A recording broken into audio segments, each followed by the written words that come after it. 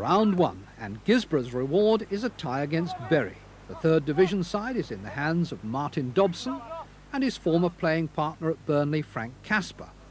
The physio and club jester is Wilf McGuinness, one-time manager of Manchester United. It's not giving. I should do well with this. On the day of the first round, a marriage is being celebrated in Guisborough. The bridegroom is Simon Parkinson. A dozen miles away at Middlesbrough's Ayresome Park, Simon's brother Phil scores the only goal for Bury and puts Guisborough out of the FA Cup. In the evening, Bury's best man and the Guisborough groom are reunited at the wedding reception. Guisborough Town will go on to win the Northern League Cup. Ray Hankin will move on to become player manager of Northallerton. Non-league clubs come out of this round pretty well. Bognor Regis beat Exeter City, scoring a goal that was too much for our cameraman, never mind Exeter's defence.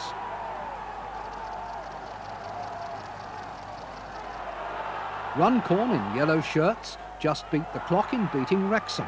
Tony Rodwell's winner comes 3 minutes from the end of this replay. Enfield from the Vauxhall Conference, wearing white shirts, are into their second replay against Leyton Orient. Robin Lewis scores the only goal. The celebrations at the end here are mirrored elsewhere. In all, 13 clubs from outside the league survived to round two.